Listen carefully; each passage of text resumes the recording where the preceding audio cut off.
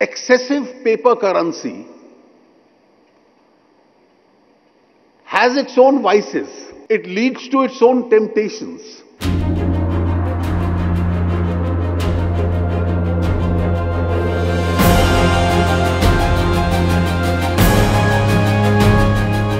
That while the world is moving slowly today, and you hear voices of protectionism in developed world, the debate over protectionism is hardly heard in India. Indian economy got opened up significantly, and while we were opening up,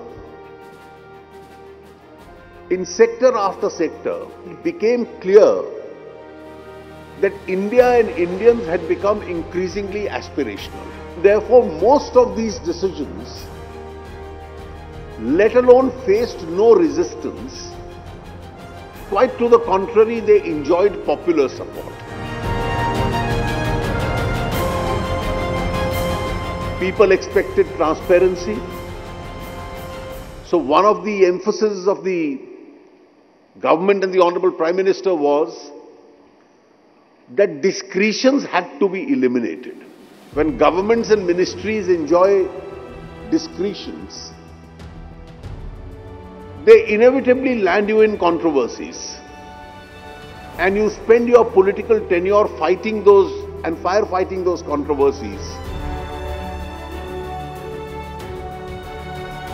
Last year saw the Aadhaar law being passed, being implemented, and significant steps in many areas using the facility of unique identity